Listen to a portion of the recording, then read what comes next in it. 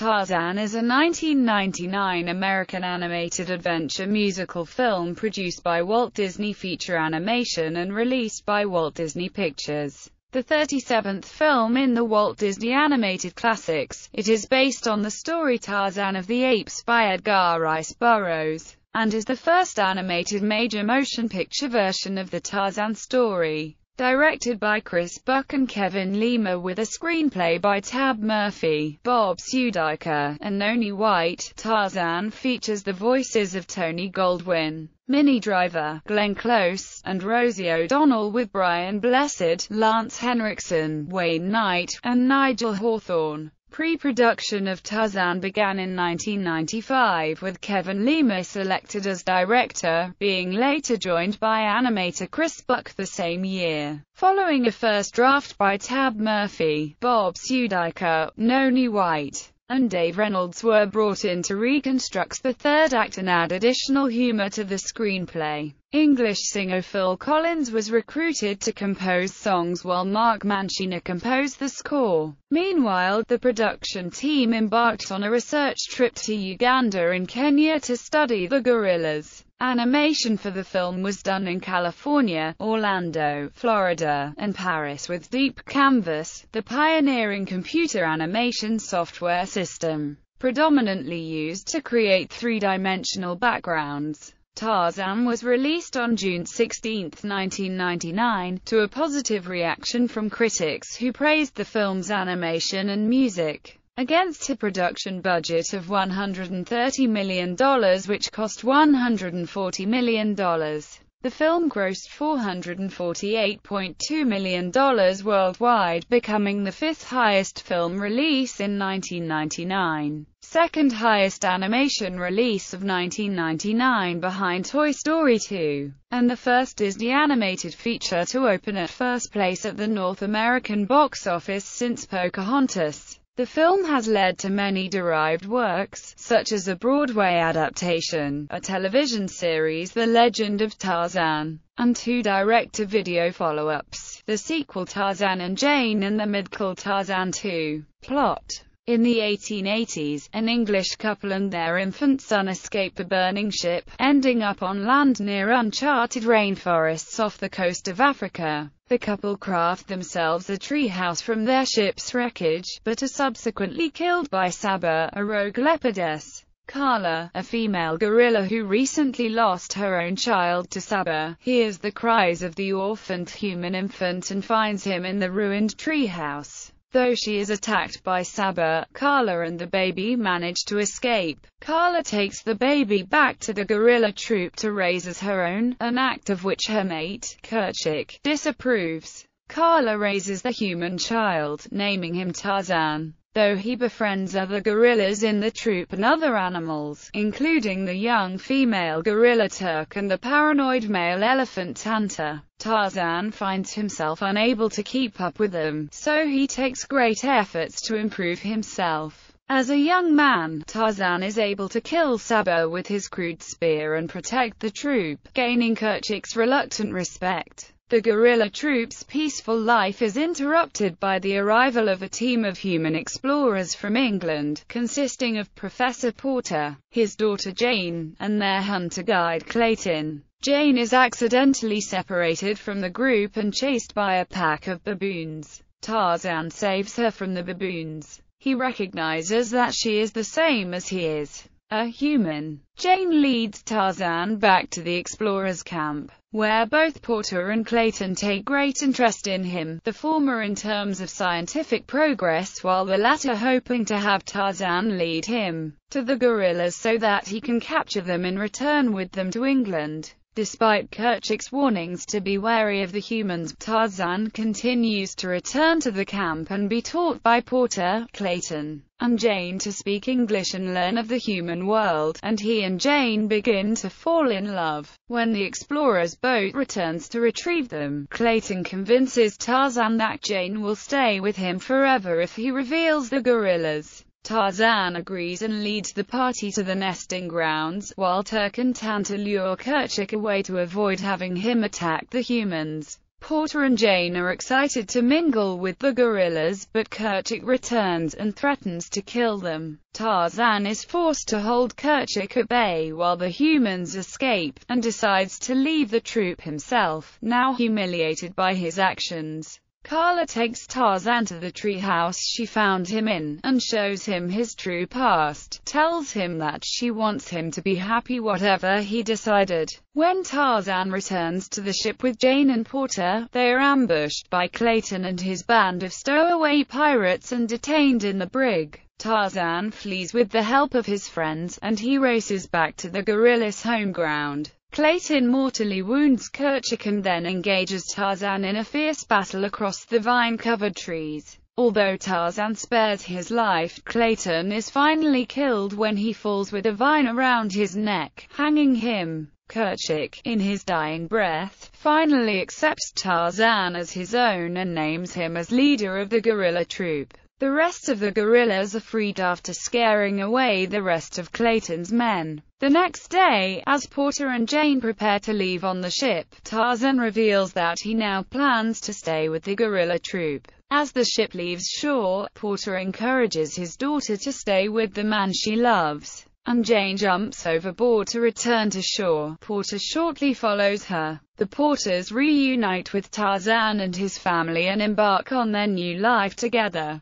Cast: Tony Goldwyn as Tarzan, a man raised by gorillas who finds out he is truly a human. Glenn Keane served as the supervising animator for Tarzan as an adult, while John Reaper animated Tarzan as an infant and child. John Reaper studied the movements of young chimpanzees to use for young Tarzan's animation. Alex D. Lintz as young Tarzan. Minnie Driver as Jane Porter, daughter of Professor Porter and a part of an English explorer group. She's the first of the group to encounter Tarzan and they fall in love. Ken Duncan served as the supervising animator for Jane. Many of Minnie Driver's mannerisms and characteristics were incorporated into Jane's animation. The scene where Jane describes meeting Tarzan for the first time to her father and Clayton was improvised by Minnie Driver, resulting in Ken Duncan animating one of the longest animated scenes on record. The scene took 7 weeks to animate and 73 feet of film. Glenn Close as Carla, Tarzan's adoptive mother who found and raised him after losing her last biological son to Saba. She is Kerchak's mate. Russ Edmonds served as the supervising animator for Carla. Lance Henriksen as Kerchak, Carla's mate and the leader of the gorilla troop who does not adjust properly to Tarzan since he is human. But before he dies, he finally accepts him as his son and leaves him to lead the troop. Bruce W. Smith served as the supervising animator for Kerchak. Brian Blessed as Clayton, an intelligent, suave, yet impatient hunter who guides the Porters on their quest. Randy Haycock served as the supervising animator for Clayton, and based his design off of Clark Gable and other stars of the 30s and 40s. Nigel Hawthorne as Professor Archimedes Q. Porter, Jane's short-sized father and an eccentric biologist. Dave Burgess served as the supervising animator for Porter. This was Hawthorne's final voice acting role before his death in 2001. Rosie O'Donnell as Turk, Tarzan's best friend, a smart aleck, comedic, tomboy gorilla. She is also Carla's niece, making her and Tarzan adoptive cousins.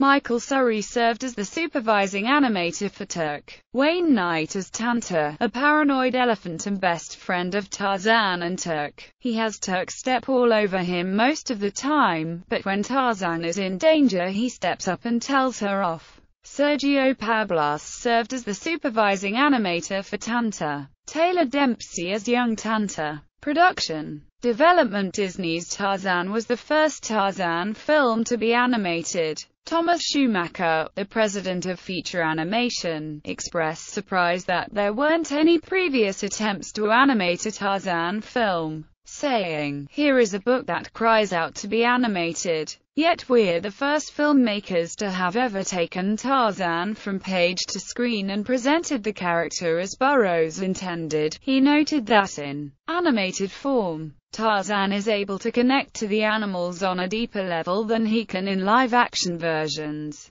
Following work on a Goofy movie in late 1994, Kevin Lima was approached to direct Tarzan by studio chairman Jeffrey Katzenberg, who desired to have the film animated at a Canadian-based satellite television animation studio, in which Lima was reluctant to do because of the animation complexities being done by inexperienced animators. Following Katzenberg's resignation from the Walt Disney Company, Lima was again contacted about the project by Michael Eisner, who decided to have the film produced through the feature animation division, by which Lima signed on. Following this, Lima decided to read Tarzan of the Apes, where he began to visualize the theme of two hands being held up against each other. That image became an important symbol of the relationships between characters in the film, and a metaphor of Tarzan's search for identity. I was looking for something that would underscore Tarzan's sense of being alike, yet different from his ape family, Lima said. The image of touching hands was first conceived as an idea for how Tarzan realizes he and Jane are physically the same. Following his 2-month study of the book, Lima approached his friend, Chris Buck, who had just wrapped up work as a supervising animator on Pocahontas,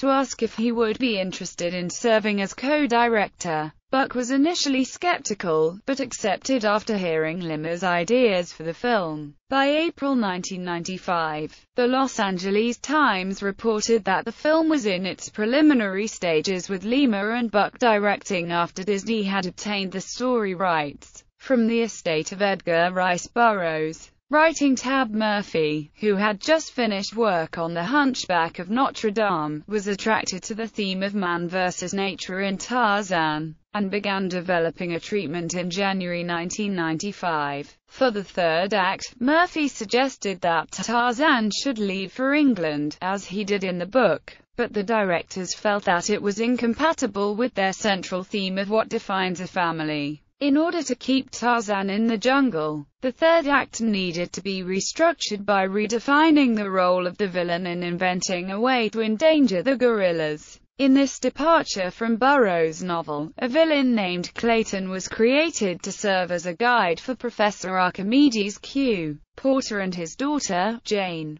In addition to this, Kerchak was recharacterized from a savage silverback into the protector of the gorilla tribe. In January 1997, husband and wife screenwriting duo Bob Sudiker and Noni White were hired to help refocus and add humor to the script as a way to balance the emotional weight of the film. Comedy writer Dave Reynolds was also brought on to write humorous dialogue for the film. I was initially hired on for 6 weeks of rewriting and punch-up, Reynolds said. A year and a half later, I finished. Either they liked my work, or I was very bad at time management. One challenge the writers faced was how Tarzan should learn about his past. When Carla takes Tarzan back to the tree house, she is essentially telling him that he was adopted. Bonnie Arnold, the producer for Tarzan, said, "This is necessitated by him encountering humans and recognizing he is one of them, as a way to explore their feelings in that scene." Arnold brought in adoptive parents to talk with the story team.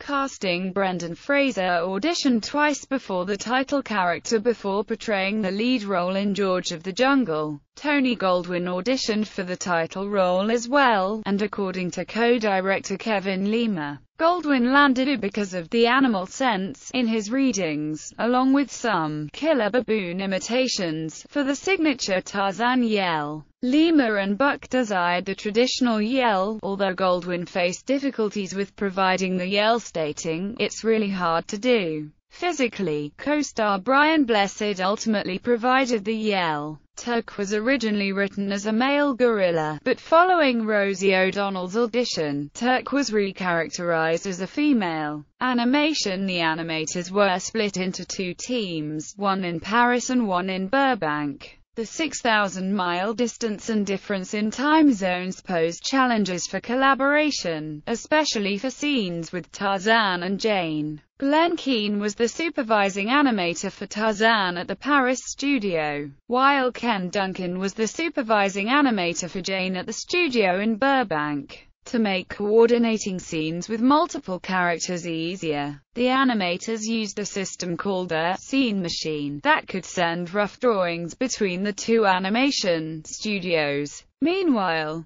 200 animators at the Feature Animation Florida Satellite Studio provided character animation and special effects animation, where the filmmakers had to discuss their work through daily video conferences among the three studios. Keane was inspired to make Tarzan surf through the trees because of his son's interest in extreme sports, and he began working on a test scene. The directors expressed concern that Tarzan would be made into a surfer dude, but when Keane revealed the test animation to them, they liked it enough to use it in the film during the Son of Man sequence. Although Keane initially thought that Tarzan would be easy to animate because he only wears a loincloth, he realized that he would need a fully working human musculature while still being able to move like an animal. To figure out Tarzan's movements, the Paris animation team studied different animals in order to transpose their movements onto him. They also consulted with a professor on anatomy.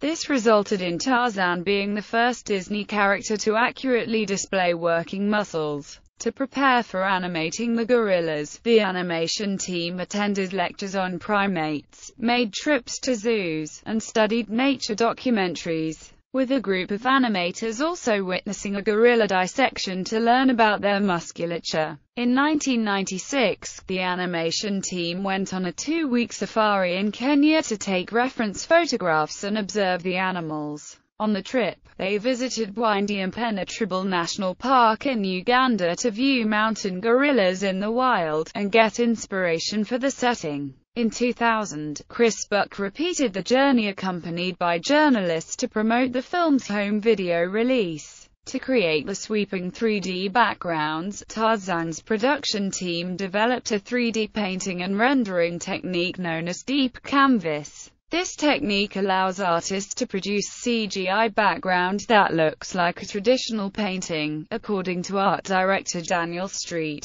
Pierre. For this advancement, the Academy of Motion Picture Arts and Sciences awarded the creators of Deep Canvas a Technical Achievement Award in 2003. After Tarzan, Deep Canvas was used for a number of sequences in Atlantis, The Lost Empire, particularly large panoramic shots of the island, and several action sequences, expanded to support moving objects as part of the background. Deep Canvas was used to create about 75% of the environments in Disney's next major animated action film, Treasure Planet. Music. In 1995, Collins was initially brought onto the project as a songwriter following a recommendation by Disney music executive Chris Montin. Early into production, directors Kevin Lima and Chris Buck decided not to follow Disney's musical tradition by having the characters sing. "I did not want Tarzan to sing," Lima stated. "I just couldn't see this half-naked man sitting on a branch breaking out in song. I thought it would be ridiculous." Instead, Collins would perform the songs in the film, serving as the narrator. The choice of Collins, a popular and well-established adult contemporary artist, led to comparisons with Elton John's earlier music for The Lion King. Tarzan was dubbed in 35 languages, the most for any Disney movie at the time, and Collins recorded his songs in French, Italian, German, and Spanish for the dubbed versions of the film's soundtrack. According to Collins, most of the songs he wrote for Tarzan came from improvisation sessions and his reactions while reading the treatment. 3 of the songs he wrote, Son of Man, Trashin', The Camp, and Strangers Like Me, were based on his initial impressions after he read the source material. The other 2 songs were You'll Be in My Heart, a lullaby sung to Tarzan by Carla, and Two Worlds, a song Collins wrote to serve as the anthem for Tarzan. The instrumental scoring for the film was composed by Mark Mancina, who had previously produced music for The Lion King and the musical of the same name. Mancina and Collins worked closely to create music that would complement the film's setting, and used many obscure instruments from Mancina's personal collection in the score. The idea of score and song arrangement came together as one entity, as Phil and I worked in tandem to create what's heard in the film, Mancina said.